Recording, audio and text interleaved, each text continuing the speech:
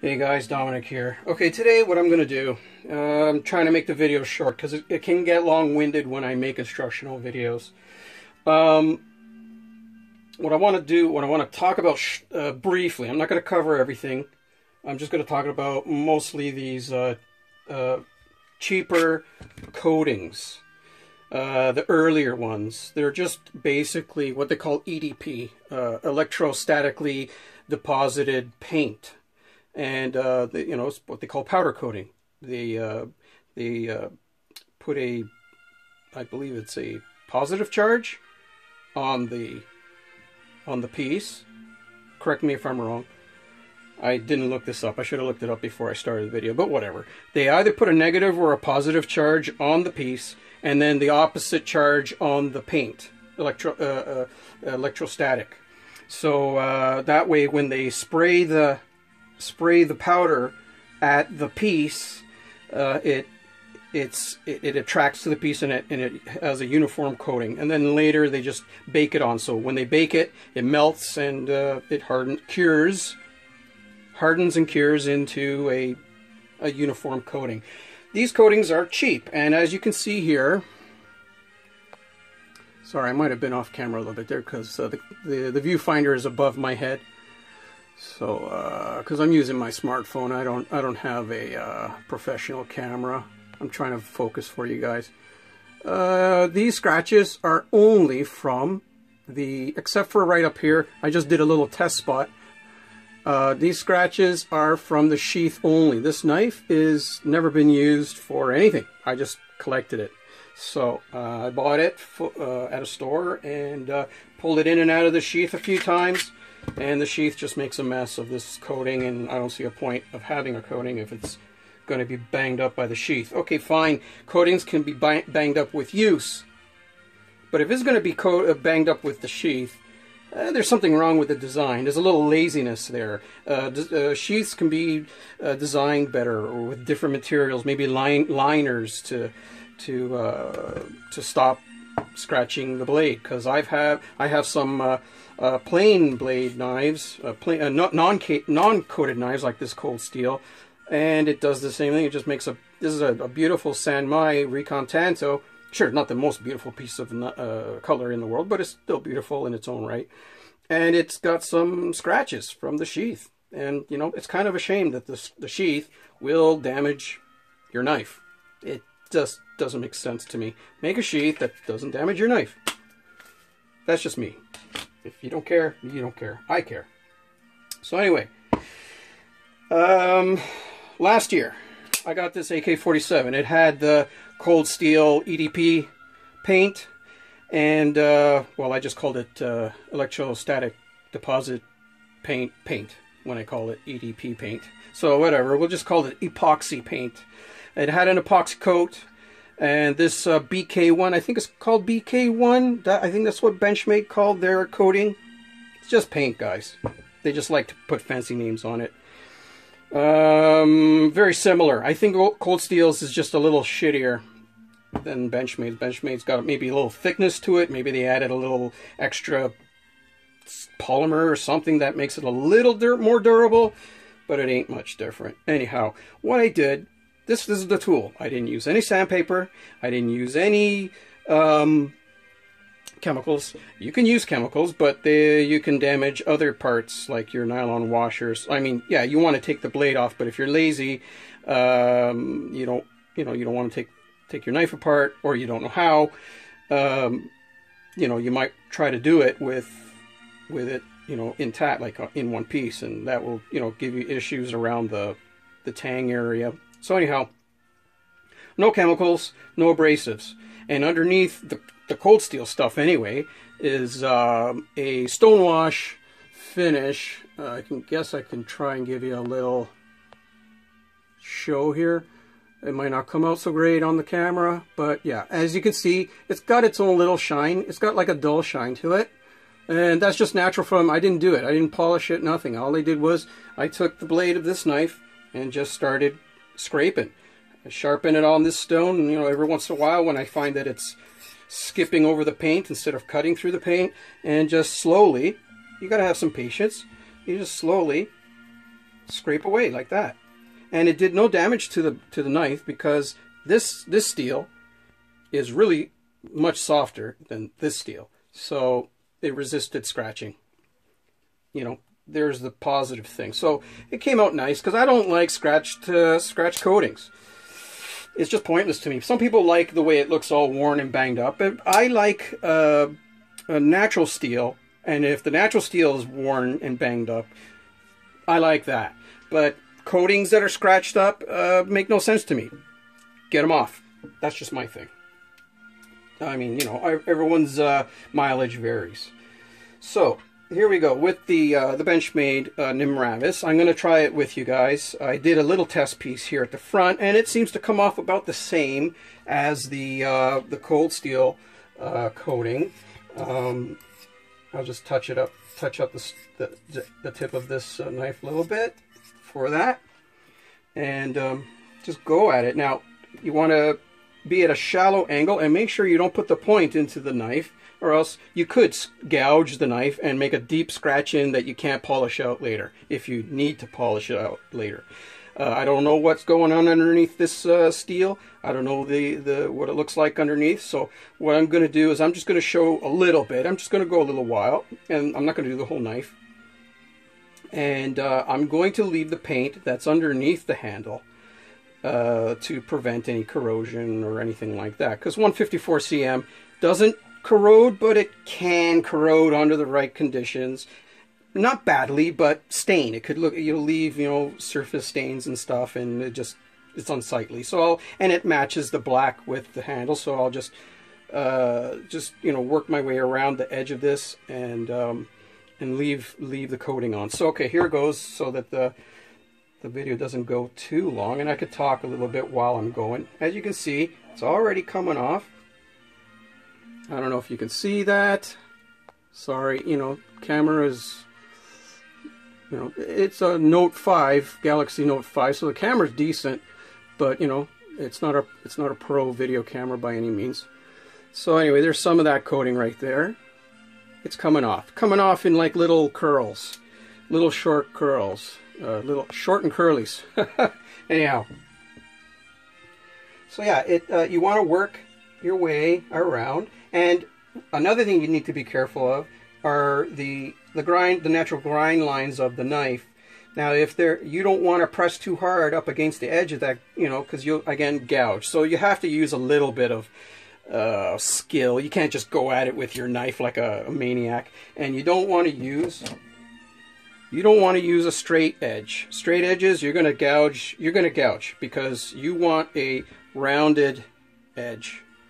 You don't want a straight edge, because you're going to make a mess somewhere on the knife. The straight edge is not as forgiving as a rounded edge. So there's a tip for that.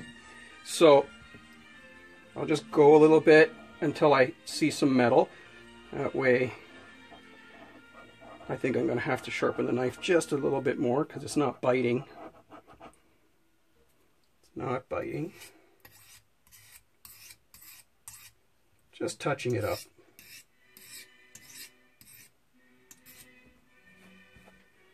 All right, and you want to, if you're doing that between passes here, you could pick up some grit from the stone and scratch the crap out of the blade underneath the coating, and then again, now you're going to be forced to polish it out, unless you care. If you care about the scratches, so just give your knife a wipe before you go back to the knife.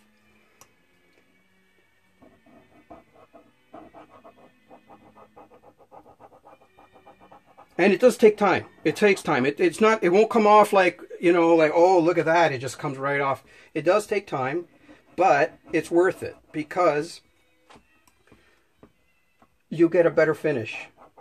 You get a way better finish, and that's what you're doing this for in the first place, right? You're not just doing it just to do it. Like, why wreck your knife if it's not going to come out good, right? So, again, being careful about the edge, because you can scrape into the edge and make a mess of your knife, and you'll see shiny spots, and it looks ugly once all the paint is gone. But this paint is tougher than the cold steel, the cold steel's paint for sure, because it It was coming off way easier than this, but this is coming off. And they might have some kind of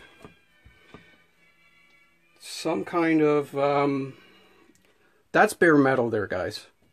It might look like the black is not really coming off, but the 154 cm underneath this is a little gray. It's not shiny like this. It won't be shiny like a white steel. It's more of a grayish steel underneath there.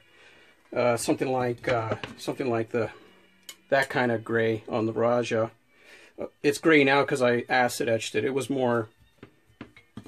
shinier or brighter, whichever term you'd like to use. It's shiny implies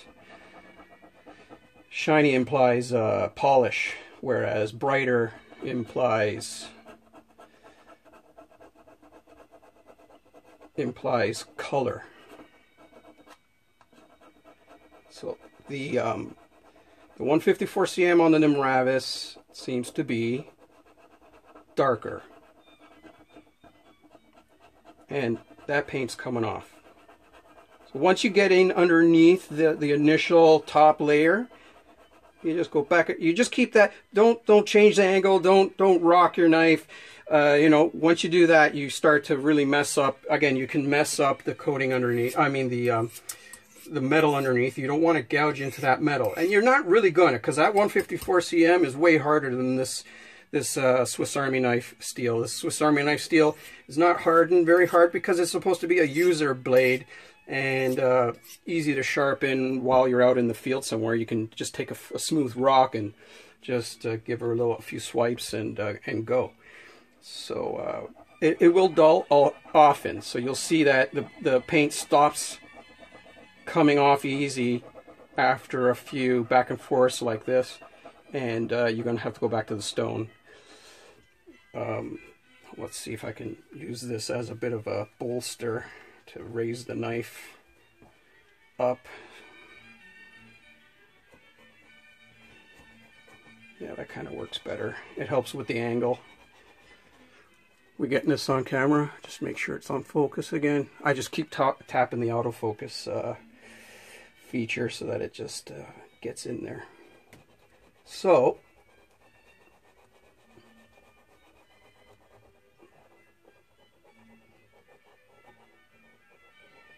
and be careful, you know, go slow, patience. If you find yourself rushing, breathe.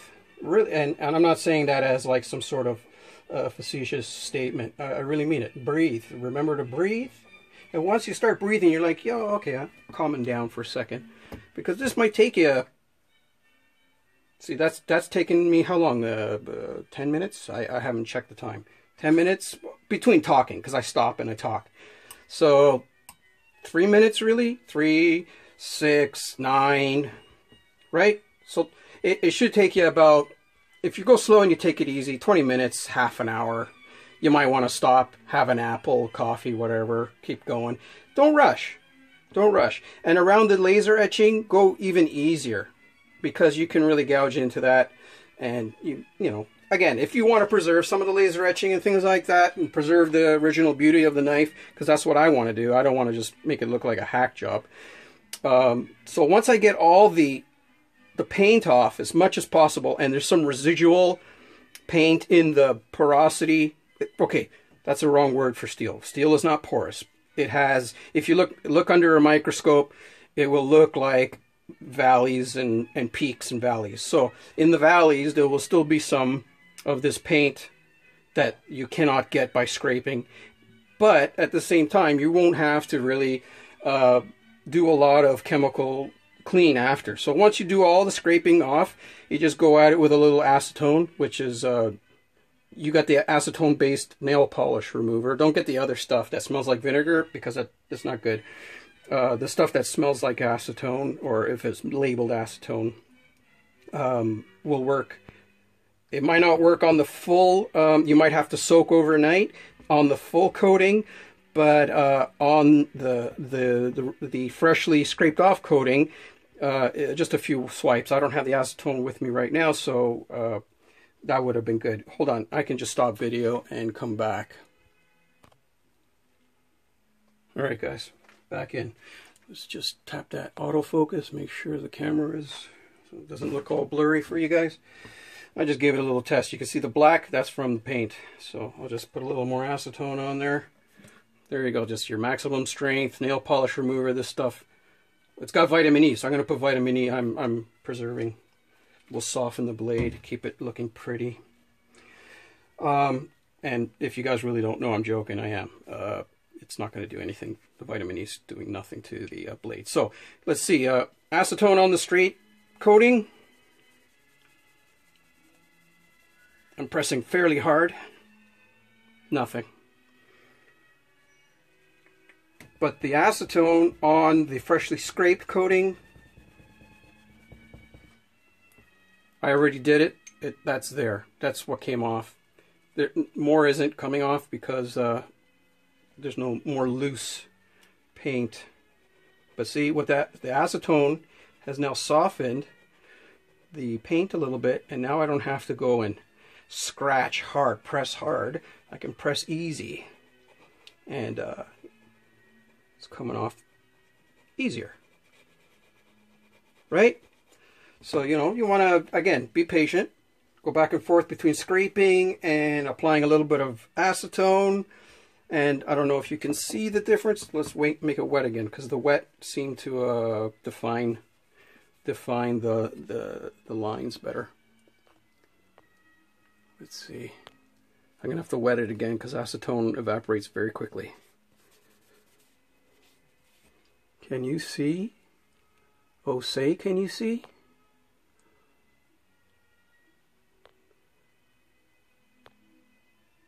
My apologies, guys, if it doesn't come through. But there it is. So, yeah, it's a gray metal underneath. There's still a lot of residual EDP on there. So, you know, go through the whole knife, scrape it all clean, and then maybe just take a little acetone and just wipe it. And you wipe it a few times and it loosens the grip on the steel surface. The grip of the EDP on the steel surface. And you'll get there. It's not an easy process. You want that easy process, just find yourself a paint stripper thing and just dunk it in there and go. But you run the risk, you got to make sure that paint is not going to etch, I mean the paint stripper is not going to etch your metal or do any other damage to your metal. And if you're going to do that, you might want to remove your scales, because this is G10. And it's most likely impervious to most paint strippers and things, but why take the chance? It's got a couple of screws. Take them off, mask off the areas, or you know, and make sure that the container you use is plastic, so the tip doesn't touch the bottom of a glass jar, or put a cork on it or something, so the tip doesn't touch the bottom of the glass jar, because it'll dull the tip. And strip and you could do it the easy way. And just go at it once the acetone is softened your EDP a little bit. Just go at it, and there's going to be a little less elbow grease, but more acetone stink and everything else, right? So so that's my little video on this, and hopefully by later on this evening I'll have it looking good, and I might include a little video later about how it looks and just explain the process a little bit again. So, or else this video is going to get really long-winded.